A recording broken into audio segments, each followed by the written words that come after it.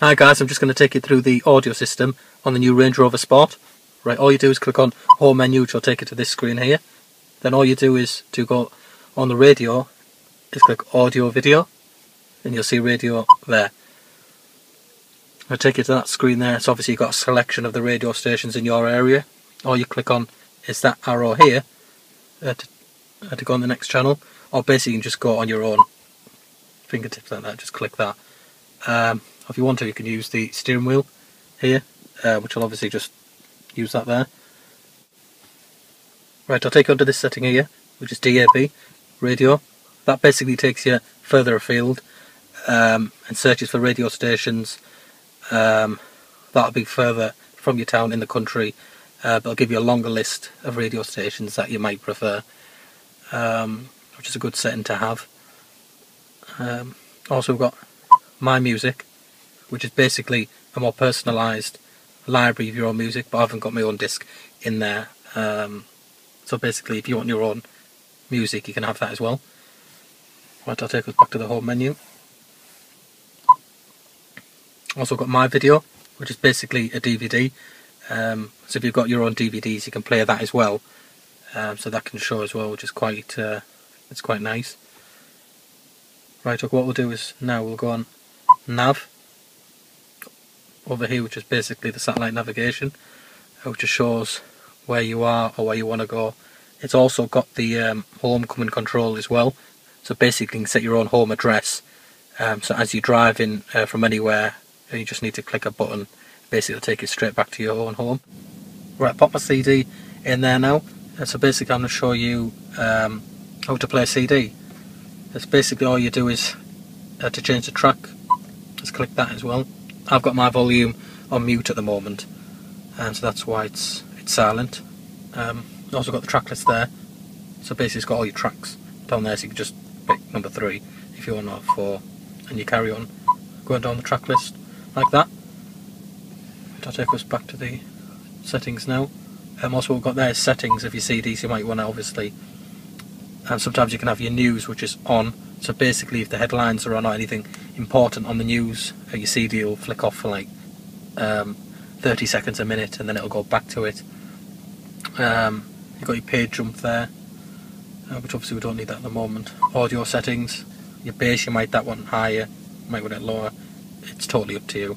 Basically we've got balance, fade, and where you want the sound around the car.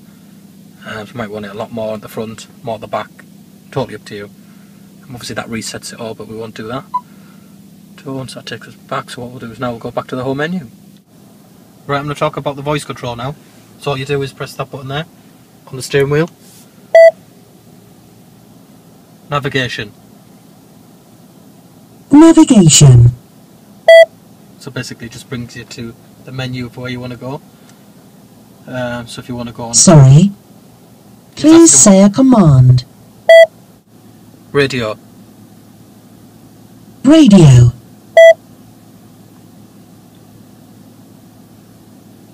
Play. Radio, play. Right, at the moment I've got it on mute.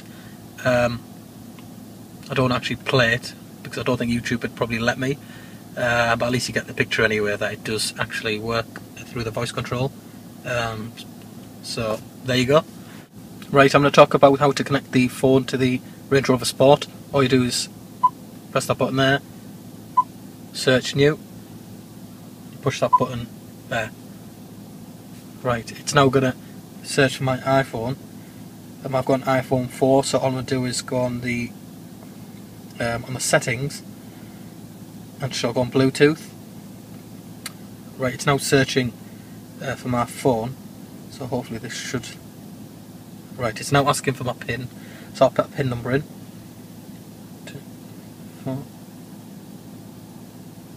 I'll now pair it. iPhone is trying to pair. Do it on this device.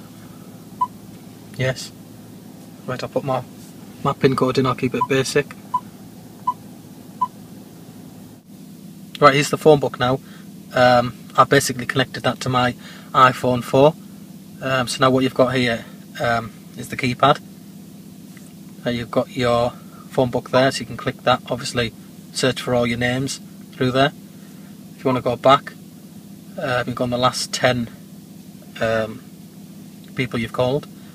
You can also, if you want to, you can change your phone. Obviously I'm not going to do that because I've just got the one phone. Also what this actually does show is the lifeline on your battery, which is there.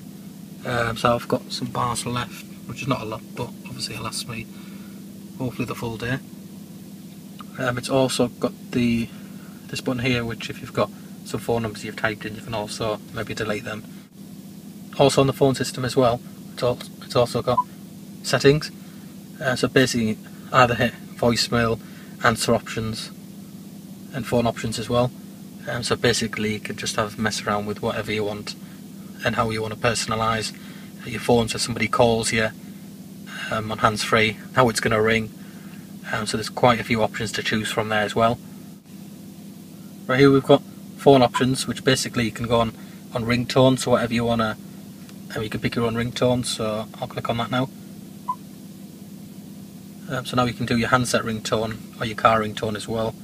So you've got your personalised option there of how you want to actually ring in your car.